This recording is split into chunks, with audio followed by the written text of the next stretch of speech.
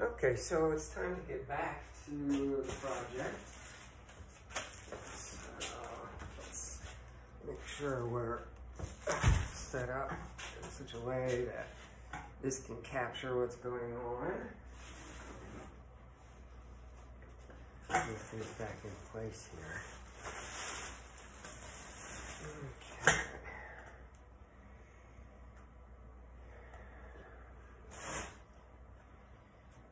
All right.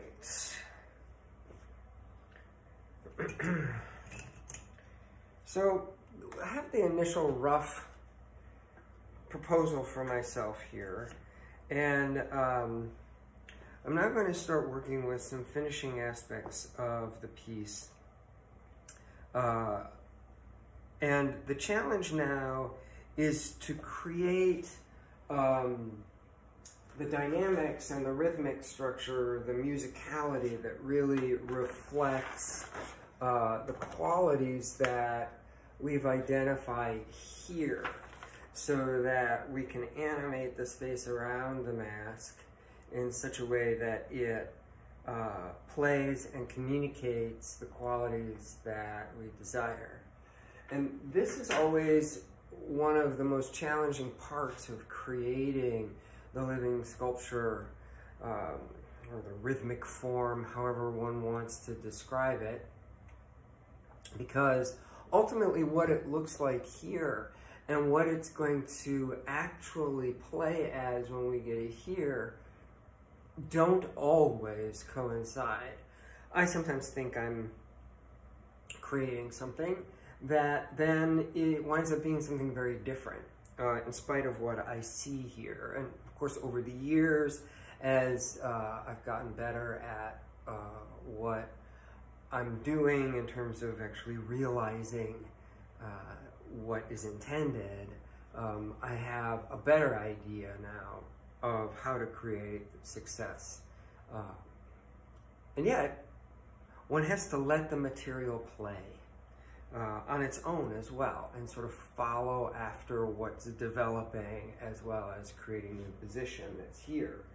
So we've got two qualities that we're trying to reflect. We've got the quiet warrior and the black knight.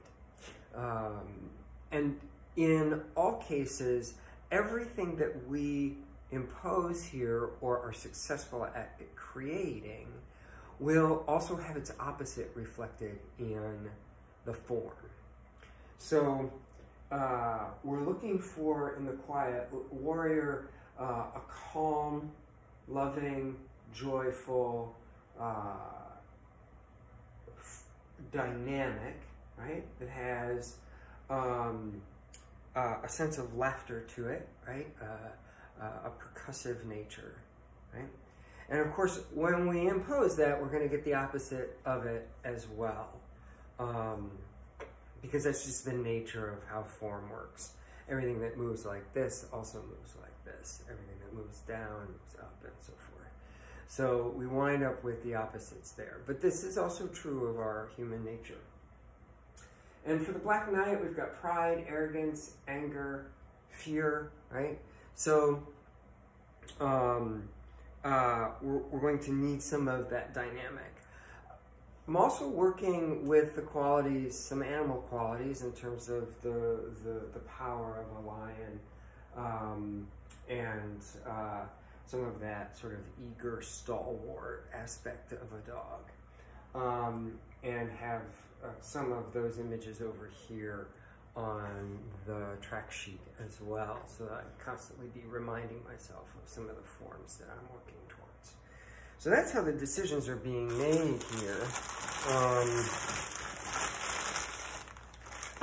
In any case, and I'm not sure that I can really clearly articulate why everything is being done.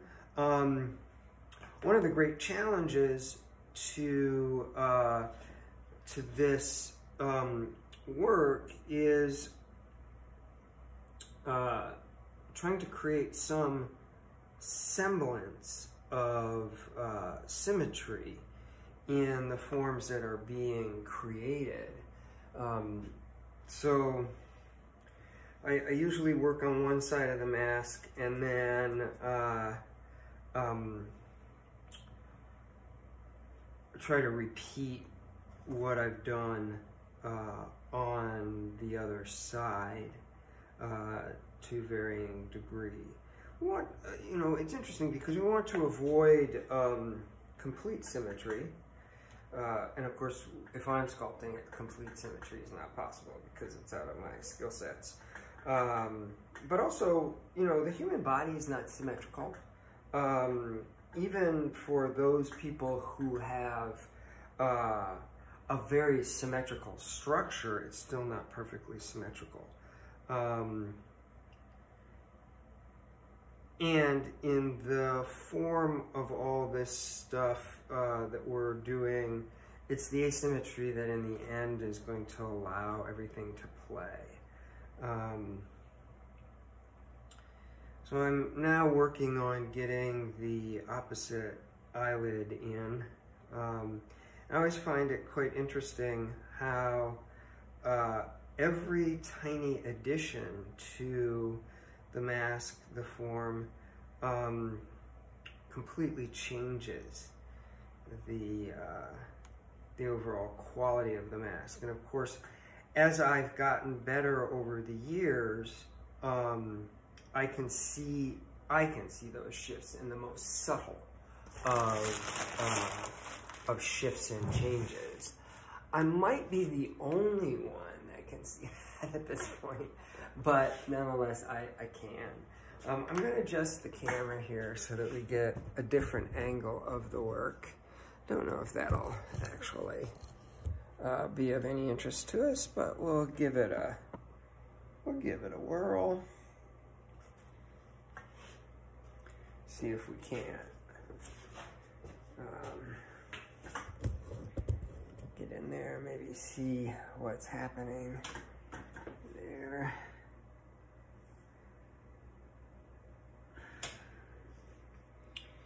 And oftentimes when I'm working, I'll just try to articulate things that I see and why I work on certain parts at certain times.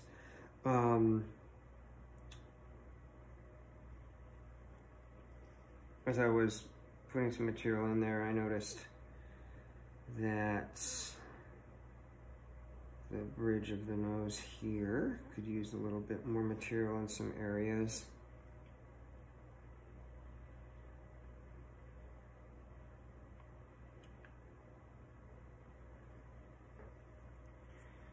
It's sometimes difficult to accommodate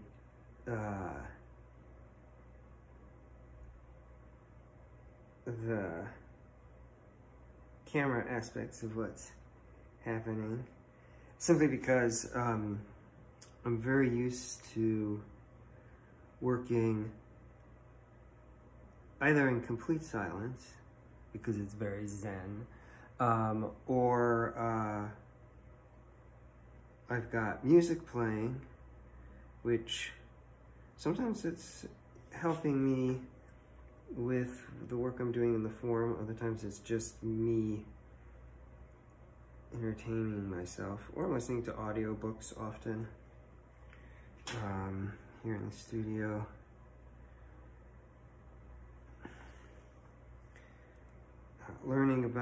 Recently learning about how our current environmental scientists and forestry experts have been articulating what our indigenous peoples all over the world have known for centuries, actually thousands of years, for the millennia, I guess is how you say that. And that there's not multiple organisms on the planet that compete with one another for survival, but in fact it's all one big organism where everything's interconnected. And if you do something to one thing, one living entity, you do it to all of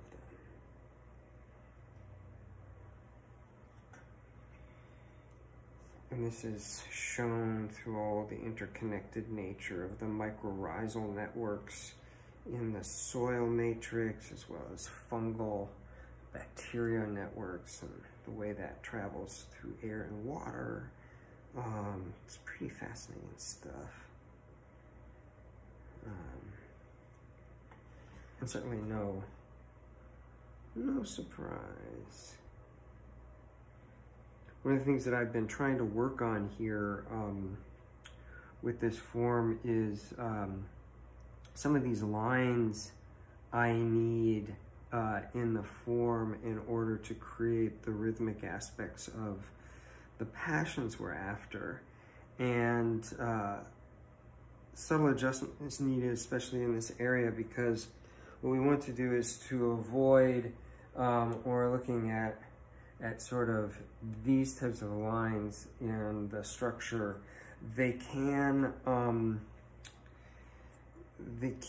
in some ways create something that looks angry or evil. And neither one of those are qualities that we are looking for. So I have to soften the angles or change the angles in order to get the expressive nature of what it is that we're looking for sculpted into the piece. And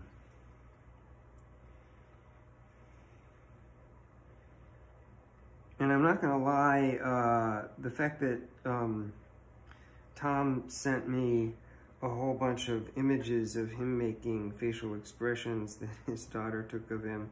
I didn't print any of those out, but they're pretty in my head, as well as some of the imagery of Tom that I've watched in the videos and so forth.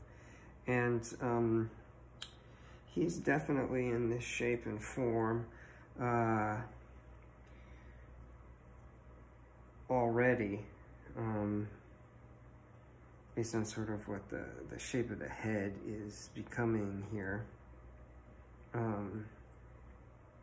There's hair here, so for either one of us, we just have to pretend like that's something we still have. And for me, that's gonna work into the rhythmic aspects of what we're working for. It's gonna draw us up, and also it's gonna help us with the animistic aspects of what we are attempting to achieve here.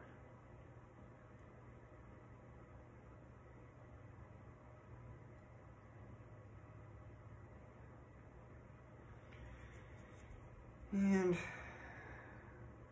in this case, I'm going to get the same sort of angular drop. Sometimes by going back and forth, I can identify something that is more accurate just out of its feel rather than what it looks like. Looks can be deceiving when we're dealing with three-dimensional form, because what something looks like when looking down on it like this is going to change when I shift the piece and look at it from a different angle. I'm going to see where it's actually not as accurate as I had anticipated. However, I will say that sometimes that asymmetry, the mistake or the inaccuracy, is really, in the end, what we are after. Which is why, as I said earlier, you know, the clients that want these incredibly exacting, mechanically produced looking pieces that have been run off a 3D printer, they might look cool for cosplay for about 5 seconds, but they're not going to play. They're not living form. And you know, in order to be alive, to create living form, one has to kind of be a mess. So that's actually a thing. it can be a planned mess or a controlled mess, but a mess nonetheless.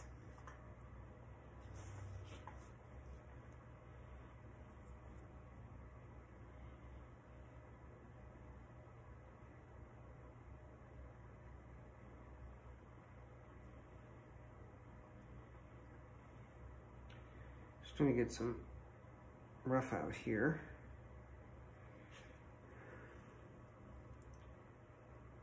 I don't know that in this particular instance with this project, when I'm done with the rough out, if I will completely clean it before sending the image proposals to Tom. Although also what's going to be different about this project is I'm going to, as we go through this, because I'm making a lot of decisions and creating a lot of things and sharing the video with Tom, he's going to see part of the process and some of the aspects of the piece before any other client would see, because I find that sharing process pictures with the clients is not often useful to the clients. They don't really know what to see. People tend to, who aren't really creatives or who don't think in systems and imagery, can sometimes have a really difficult time seeing what something can be in its unfinished form, or imagining something that they're not looking at. And so they attempt to micromanage what it is that they're seeing, because, you know, when we imagine stuff in our head, we take it to a different place than, we take it to our own place, rather than to a place where someone else might be seeing it going. And so, you know, in the theater world, it's why we build, you know, models of sets and so forth, so that an entire team of people can see and actually talk about specifics of a design, rather than everybody just talking about some sort of imaginary thing that everybody's imagining from really just their own perspective, their own deal. And of course, the reason why certain creative teams form and then stay as creative teams is because they begin to understand each other, intuit what's going on, and don't necessarily need all the material evidence, because they begin to see things as a collective without having to discuss it first in great detail. And so they're not disagreeing outwardly when they're actually in agreement, which is always a fun conversation to have with collaborators. I'm still working on trying to create some semblance of symmetry here.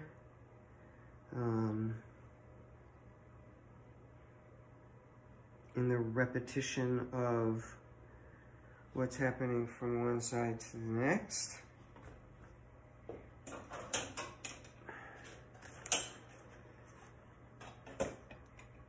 These days, in my advanced maturity, I find that it doesn't seem to matter how much light I put on something, I still can't see it.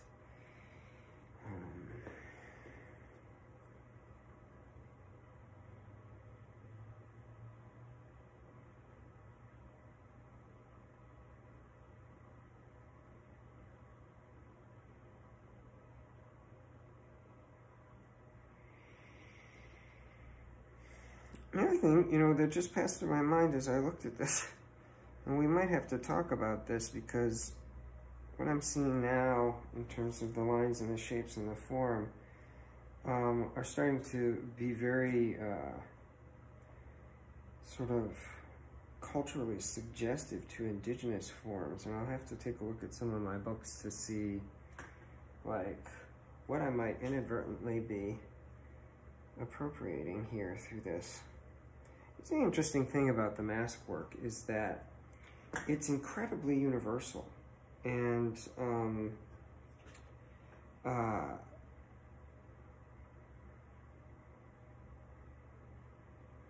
often find things as I'm working that are not specific to me, but often already exist because what I'm engaged in here is nothing new. It's been going on since, actually, I think before humans could speak. Mask making is one of the oldest art forms, I think. You know, someone should prove me wrong. One of them, you know, which originally just required enough skill to cut the head off of an animal, hollow it out quickly before it got too cold, toss it on your head and dance around the fire in celebration of the hunt and the food that was going to sustain and bring life. We have cave paintings that depict such things, which are quite fascinating. At least that's our interpretation of them. But it might not be too inaccurate.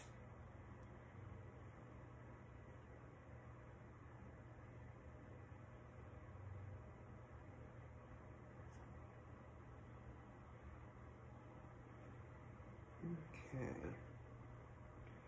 This always happens. I get to a place in the mask where it's like, okay, this doesn't look anything like the other thing. And yet everything above it appears to actually somehow be depicted in a more symmetrical way. And then, of course, as I start adjusting, I discover how wrong I am.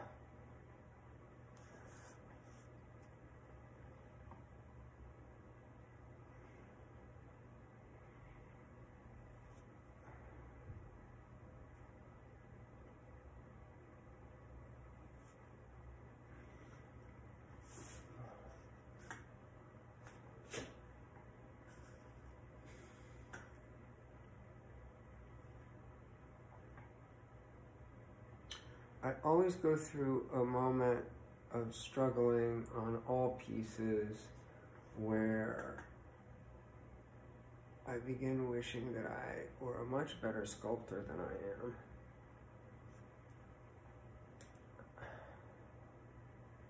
And that I actually had skills. Because it's never lost on me the fact that I trained as an actor and a dancer and have no training in the visual arts for this sort of stuff, and so have no sort of training / teachery sort of pedagogical intuitive way of looking at this type of stuff that allows me to fall back on my training to reference technique to see if I actually do know what I'm doing. I don't know if that makes sense, but it's how I understand, it's how I work as a performer and as a teacher.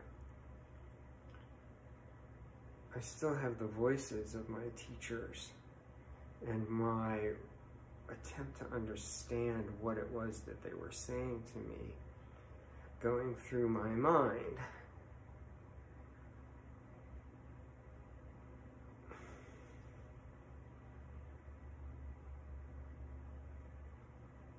I'm constantly learning from that feedback. And that's a commentary of the teaching at the Lecoq School in Paris Conservatory,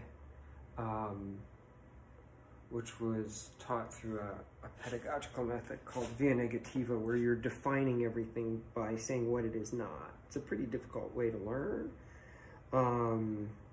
but incredibly powerful if you can get your way through it. It's not something that we'd be able to do in its purity in any capacity right now in this country, because the youth would probably burn their teachers at the stake, because it's not an affirming way of teaching. It's a provocative and a challenging way of teaching. If not done responsibly, it can seem cruel, or it can not only seem cruel, but it can be cruel. But when done responsibly and well, it is really an incredibly powerful tool, because it teaches you how to teach yourself for the rest of your life, because it provides a foundation of understanding that is yours and yours alone, not your teacher's. Your teacher can't take any credit for the knowledge that you've gained. Only you can do that through your experience, based on the foundation that they helped you build for yourself. Right? It allows, one of the powers that it has is it allows you to build something that you totally can own.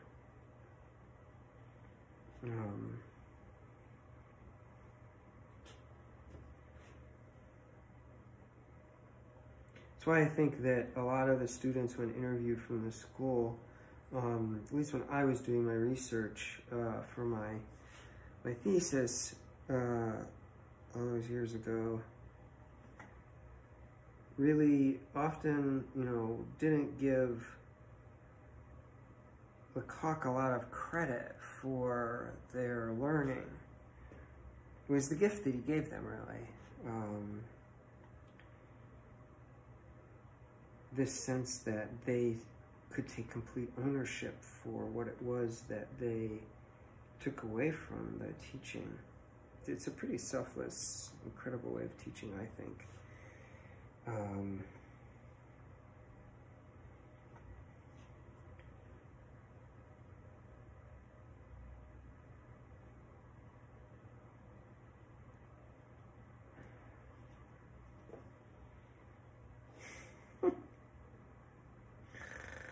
Oh dear. We might have to pull back on these lips after I'm done, because of their taking on some qualities that we may or may not want to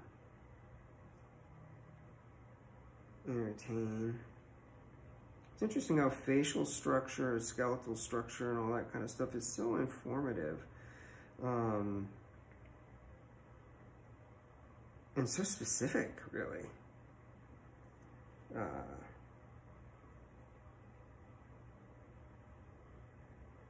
And yet what's underneath it is just another human being with its universal experience of, whatever it is the human condition is. We take away the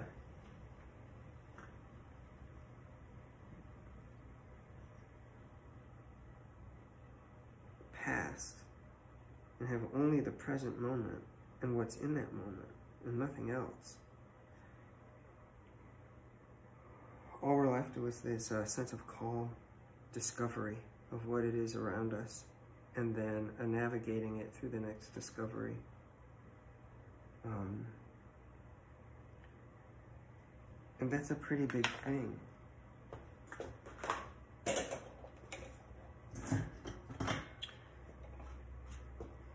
That noise was me kicking the lamp, which I do at least 8 times a day.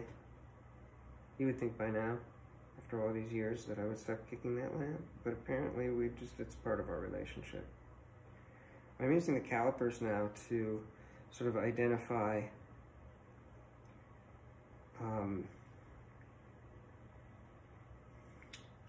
the asymmetry, trying to create, because I'm confused as to why I can't get the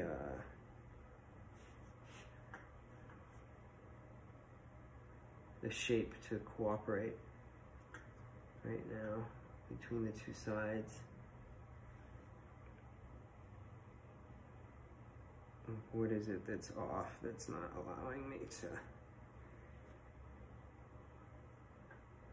actually get what it is that I'm after?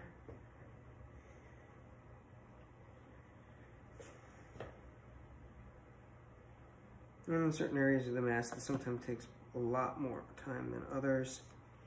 Over the years, I've tried to change the way I work so that I'm like go back and forth instead of sculpt one entire side of the mask and then reach to do the other side. And I always start out wanting to do that with the best of intentions and then just wind up doing what I always do. We always think we can change.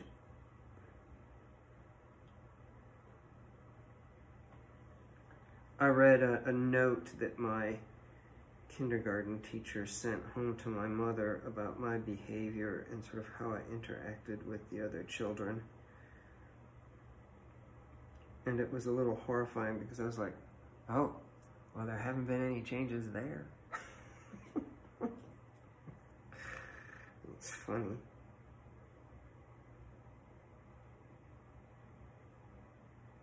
It was really well articulated too. She must have been a really great teacher.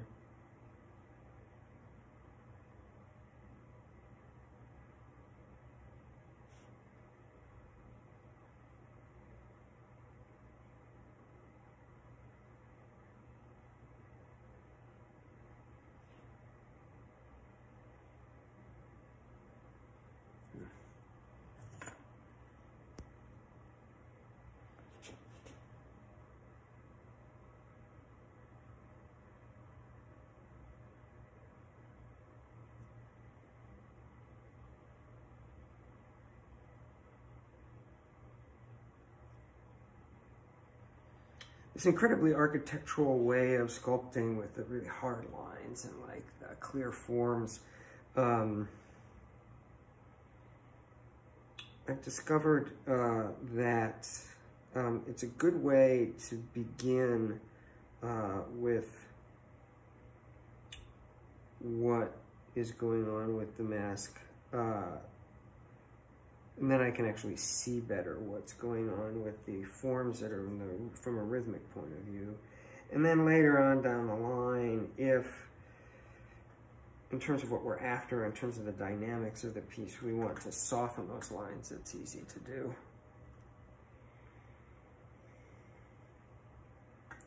But in many ways, I prefer this really architectural look. It's about clear choices. As far as musical notes are concerned, every single note has a very clear beginning and a very clear ending. And the duration of the note is dictated by how long it hangs out in the middle.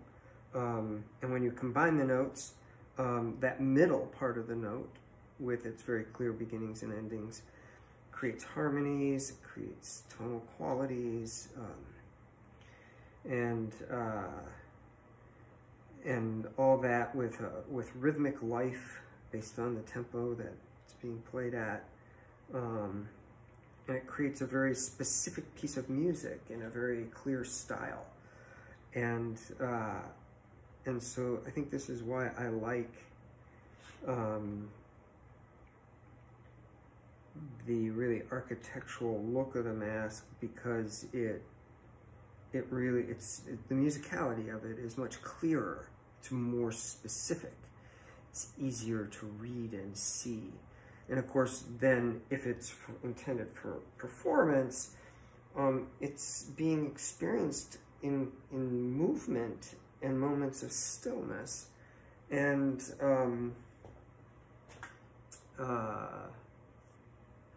that then becomes easier for an audience to experience.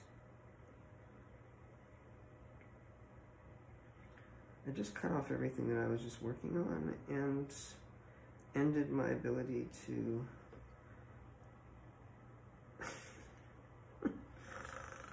get the symmetry that I was looking for. I was, I suppose I could say that it's hilariously frustrating when I am working on something in an area of the mask for so long, and I'm not finding my way to success. Everything about mask making is like a metaphor for life.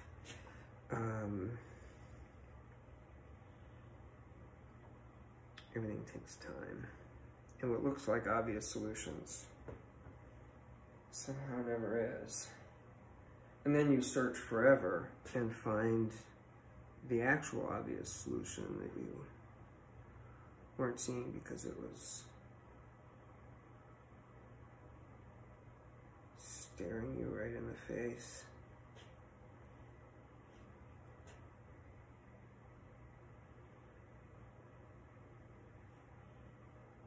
Or you see the obvious solution because you learned a whole bunch of things along the way. Suddenly made the solution obvious.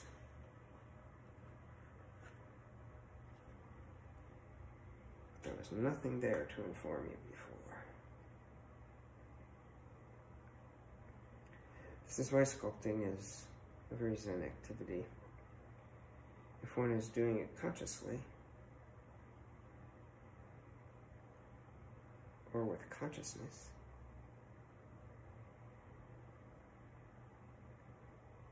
there are a lot of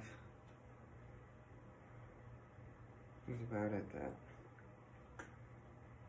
can speak to greater solutions.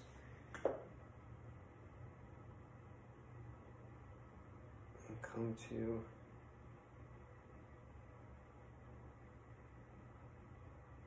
understandings that you sometimes didn't know you were looking for.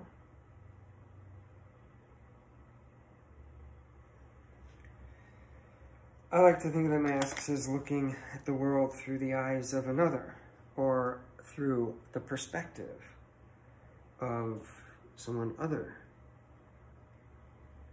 Because when you look through the eyes of the mask, you have to look into the world with the perspective of the mask, not just your perspective. You have to give up what you know to see through the perspective of another. And you have to search for where that relates to you, where there are similarities, and then come to an understanding of where there are differences. So you have to give up some of the things that you know, and you have to adopt certain things that you hadn't considered before.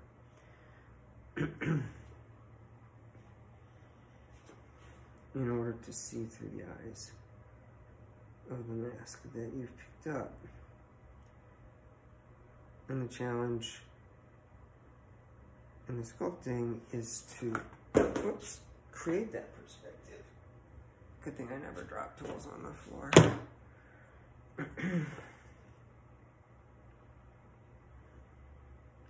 I've created a whole workshop where I literally don't have to bend over very often to pick up anything because of some back injuries I incurred years and years ago. And then I spend all day just dropping stuff on the floor, so then I wind up bending over anyway. It's a clown routine.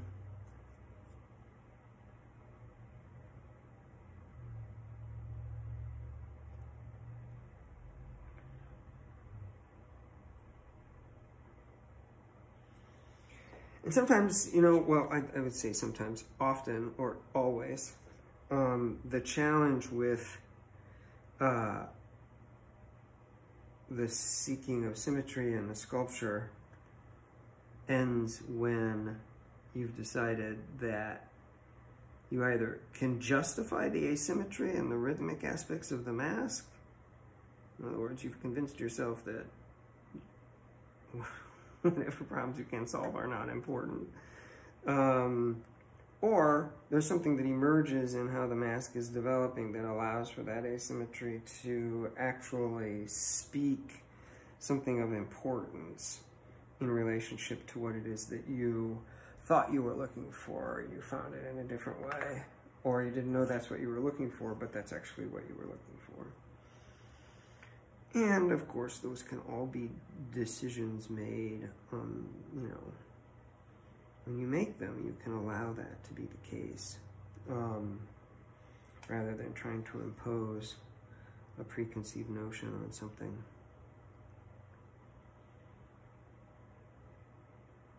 Once again, it's a little bit like life. We all have these preconceived notions of who we are, and what we should be doing, and what is success, and happiness, and joy, and all these sorts of things. And what we find along the way is that a lot of what we thought is the way things should be or are not at all that in any way, shape, or form. And then we have to decide whether we like what we're discovering better or not.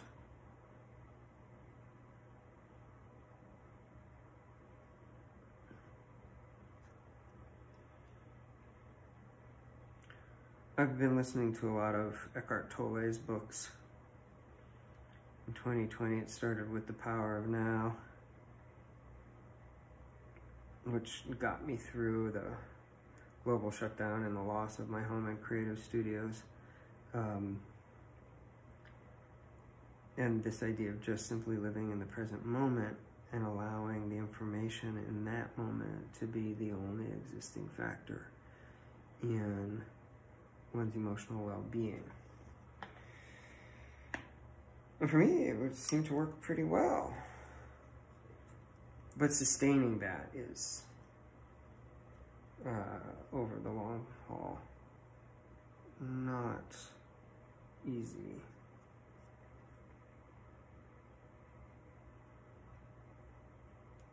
And one has to constantly be reminding oneself that past really isn't important, it doesn't exist. Don't have to bring it with us. And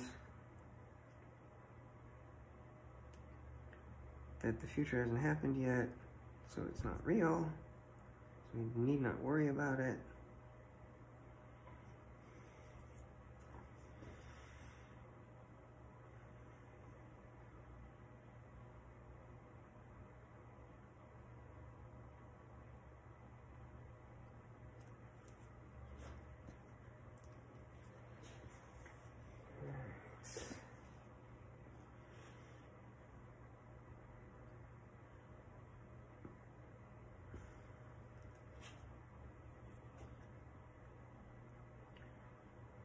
Sometimes watch these videos on either Instagram or YouTube of sculptors speed sculpting, portraiture and statuary, and how extraordinarily fast the sculptors are at achieving just ridiculously accurate work. And I sometimes think, well, that would be nice. Alright, so now I'm seeing some differences between some form here. So we've got one of these brows that's coming out more and another that's dropping down. So I have to decide which one is more helpful in terms of our concept sheet. And I'm choosing the one that drops down because it removes kind of the angry aspect, and the expressive quality of the mask is instead of, as it looks down, its rhythmic quality is this, as opposed to this, right? And then as it comes back, it comes up like this, which is a more prideful rhythmic response. But it also allows for our sense of love if we need it. It also helps us with the qualities and the movements of fear as well, so that we know that those are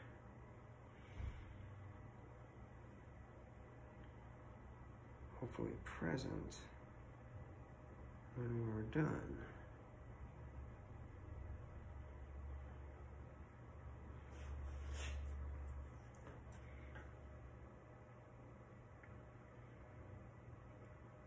I will say one thing I'm stoked about what I'm seeing here is that I've never actually sculpted a mask that looks like this one before. And I'm often like, I'm kind of stoked about that when I make something, because I've done so many of these, you know, over the years. At this point, you know, I don't know, there have probably been well over 500, if not more, individual designs, and it's not infrequently where I'm sculpting away at something and I look down and I'm like, well, I've made this before.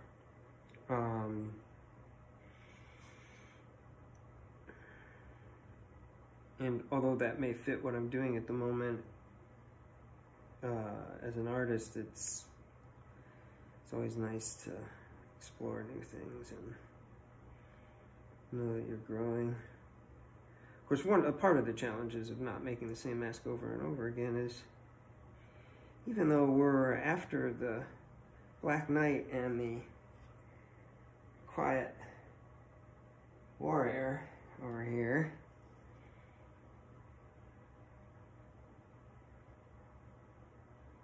this mask will still be me. It's unavoidable. I am in it.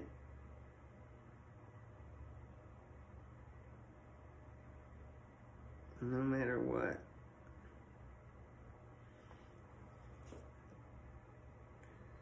It's just the nature of the way the mask making works. And we really discovered that. It's at the conservatory when we all made masks, and we all came back, and the masks totally reflected who we were at that time.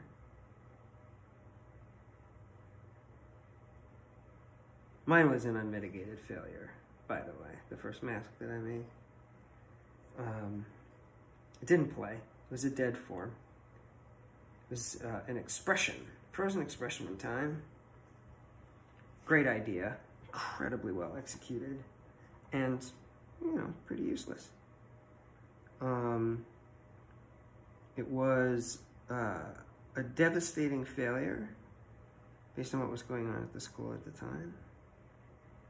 And I would say that it is it was the most formative failure that I've experienced in my life, because every time I step in front of a sculpture stand, I'm trying to solve the problem of that mask.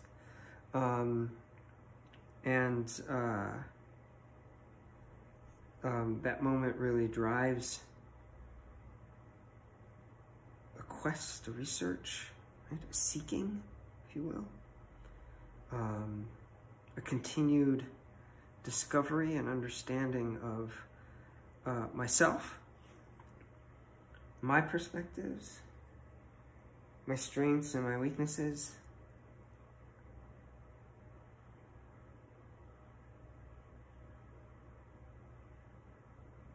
And through understanding those, I think that helps me to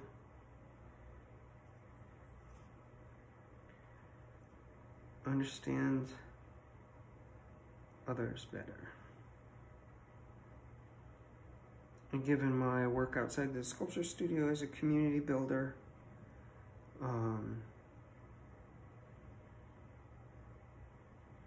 that's very helpful.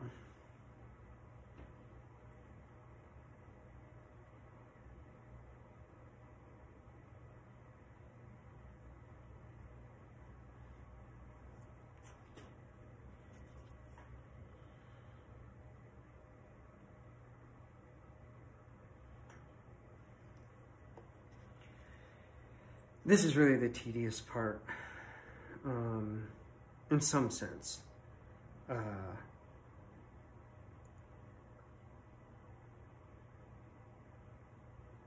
Because the adjustments are subtle constantly, and whenever I adjust or make a change in one place, I have to make it in another, and then I've changed everything.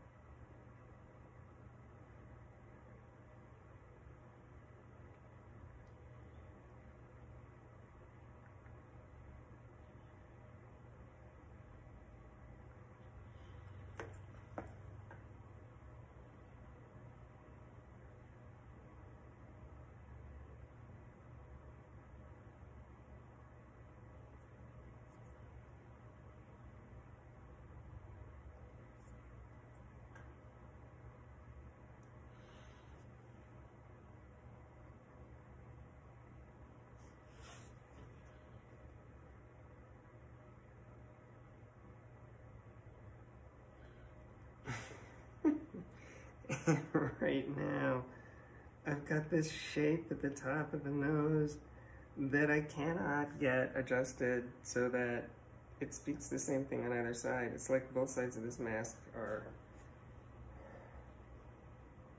nothing to do with each other.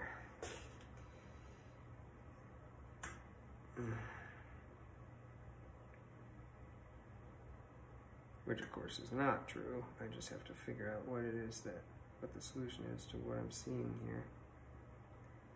I'm hoping that this is it. So from a subtle angle on something, because it's a three-dimensional form. And this is one of the difficult things to teach the young mask makers, those folks who are interested, is how to see the three-dimensional form when you're working on it.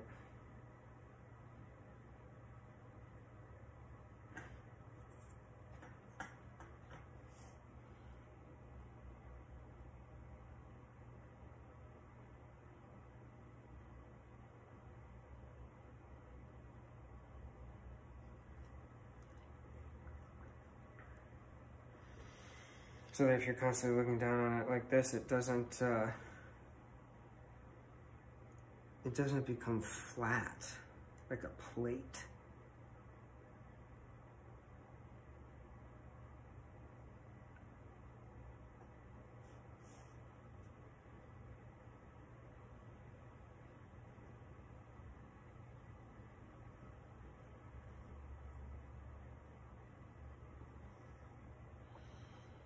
Alright, I think we might be achieving something.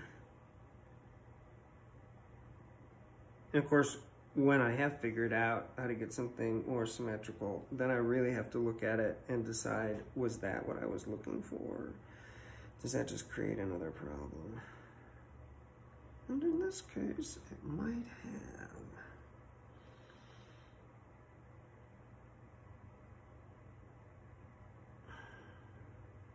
I turn off the heater now because it is truly getting like hell in here. Okay.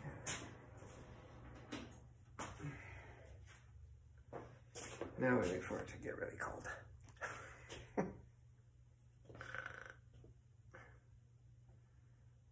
My last studio was on the 3rd floor of the home, and it was never super chilly because heat rises, and it was an old Victorian mansion, so you couldn't help get, all of the heat from the whole building lining up in the studio.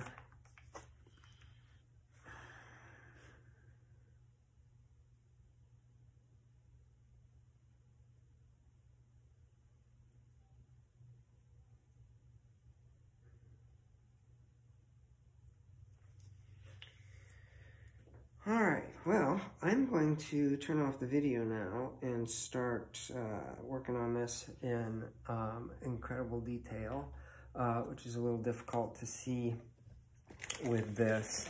but I can show us what it's looking like now. So here we have the shape, the form. It's hard to tell. Maybe I'll be smarter about this. Can I flip this around? I can't. All right, so this is what we're looking at right now. And I'm gonna head to it in super detail.